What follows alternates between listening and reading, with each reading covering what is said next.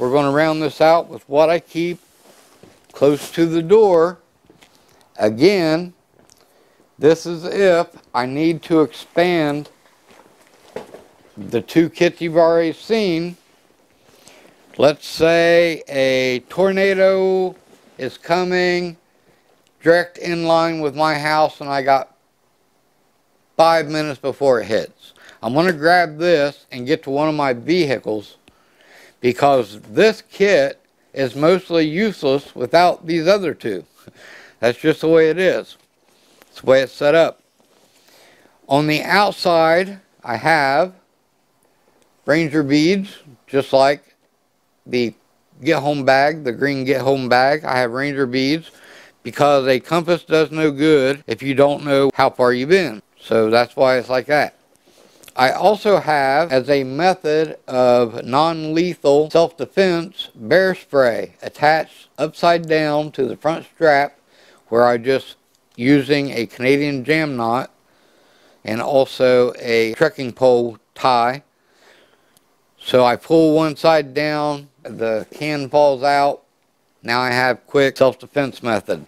In the front pocket, I've got a couple more protein bars here in that one.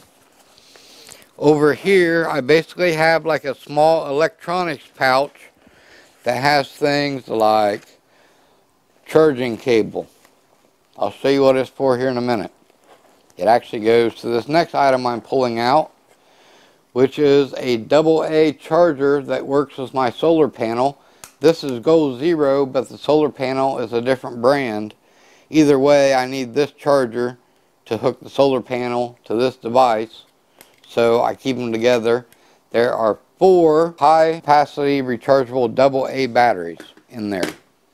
Those AA batteries can be used for like the GPS, and that's actually about it. I also keep 4 lithium AA batteries for the GPS because in the wintertime, normal rechargeable batteries and regular alkaline batteries don't do very good, but lithium batteries do great. So that's for the GPS. I also have, this is 2 spare lithium CR123A batteries. That is for the H1A headlamp in the green bag. Again, they're lithium because they last a really long time in wintertime compared to alkaline and rechargeable batteries. Matter of fact, the H1A, I know from hiking, long distance hiking, that each one of these batteries is good for about a week or more. And there's 2 in here, plus the headlamp's got 1, plus there's a spare in the other kit. So I basically got 1, 2, 3, 4 weeks of headlamp without ever getting to the rechargeable batteries yet. I also have a spare rechargeable 18650 battery that works with the Olight M2R Warrior, which also has a rechargeable battery in it, and I have the cable to charge it with.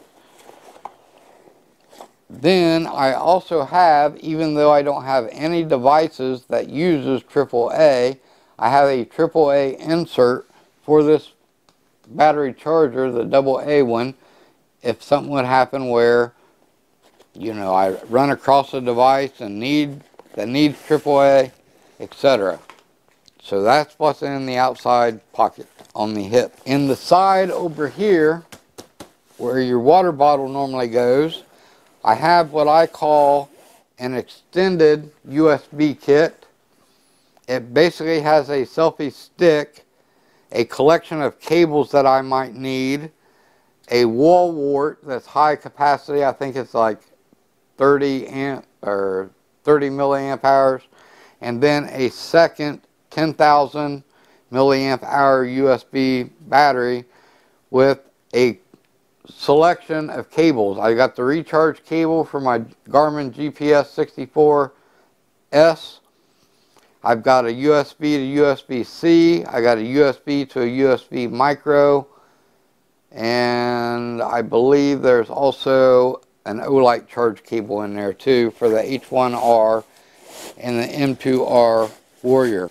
Moving over to this side, in the water bottle pouch, I have a Thermarest Winter Neo Air that has a rating of 7, where the summer one only has a rating, I think, of 3.5 or 4.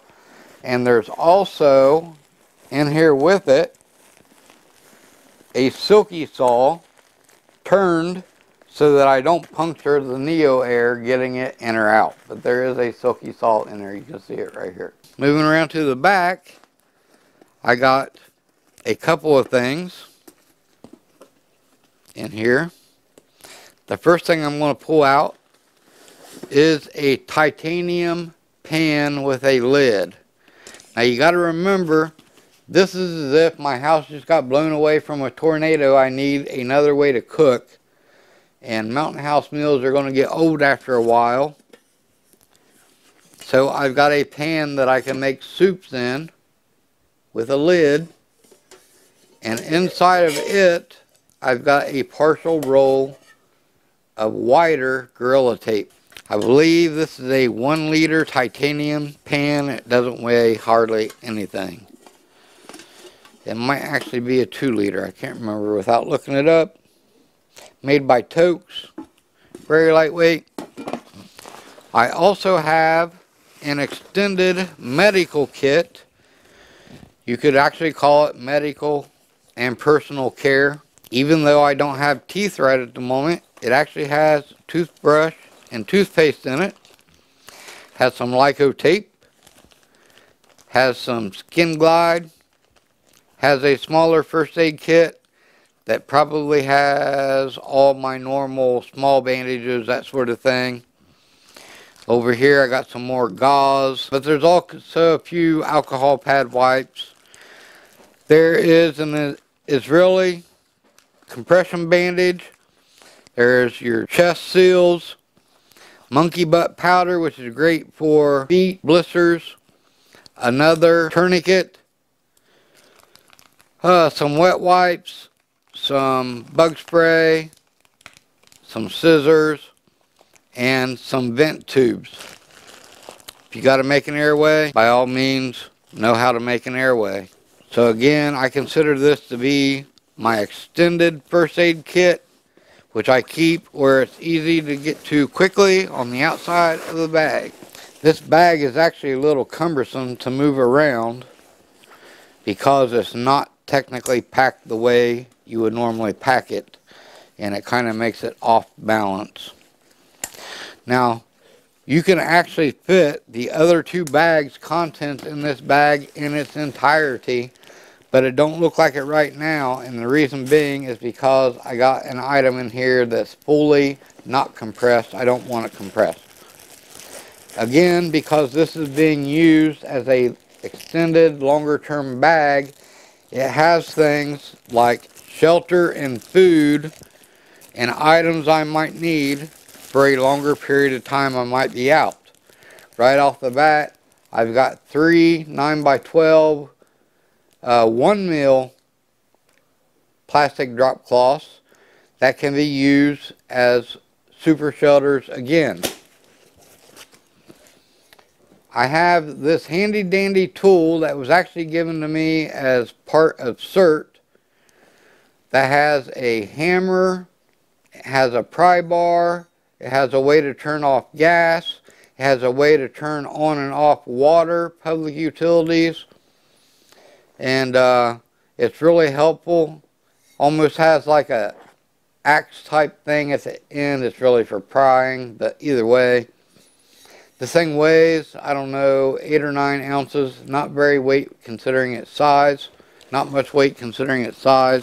I carry it in the top. Then I have another plastic bag. In the top, I have an appendix carry holster that fits both my 9mm and 45 XDS. I have a leather belt. Spare leather belt. Just because sometimes I don't wear a belt, and that would make my bushcraft survival knife, my multi-tool, and other things pretty difficult to use without a belt, so I put a belt in there. Then I have This is actually the one that's not compressed and takes up a lot of space when it's not compressed, but I don't want to compress it because I don't want to ruin it. I have a 20-degree 900 duck down fill sleeping bag that takes up the whole inside of this bag when it's not compressed. It's actually a top quilt, good for down to 20 degrees.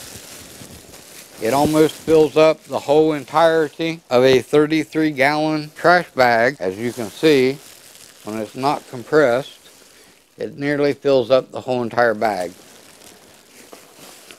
So if I was going to add the contents to the other two bags though, I would compress it because it's only going to be compressed for a short amount of time. Also inside here though, I have enough food to last about 7 days. Stuck in the bottom, all the way in the bottom of the pack, because it weighs the most. This has got some drink mixes and protein bars. That's got a Mountain House meal, some drink mixes. This has some nuts and some more drink mixes, and it looks like some Slim Jims, some more protein bars, and it also has some wipes for my eyeglasses. There's an MRE. It's the only MRE I carry. I only carry one. I think they weigh too much. But if I need to heat up something quickly, I've got at least one MRE that has the way to heat up the meal very quickly. I also have 3 chilies with additional protein that I made myself. Then I have some breakfast,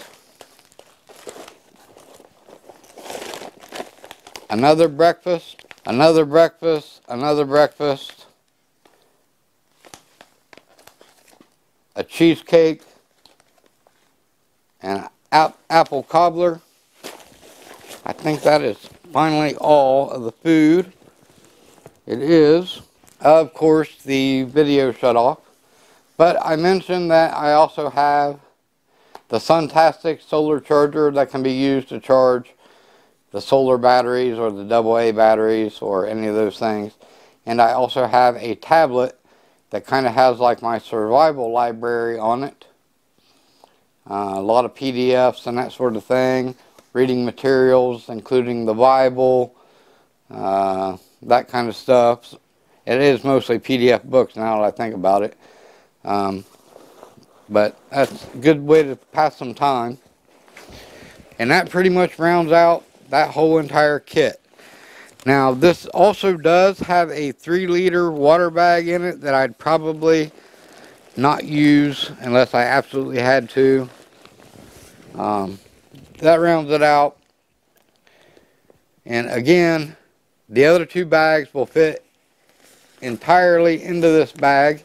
It's an Osprey Atmos, or no, this is the Aether 60-liter AG, and the other 2 bags will easily fit in there. One's 30-liter, that's 7 liters.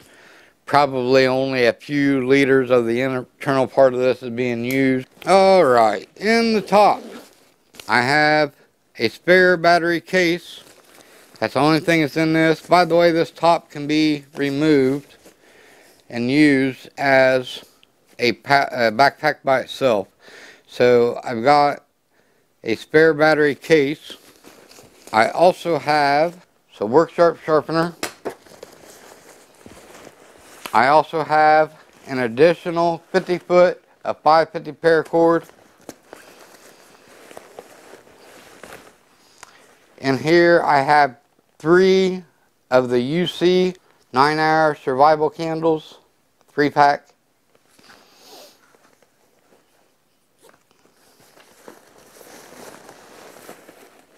That is all that's in there. And then finally I have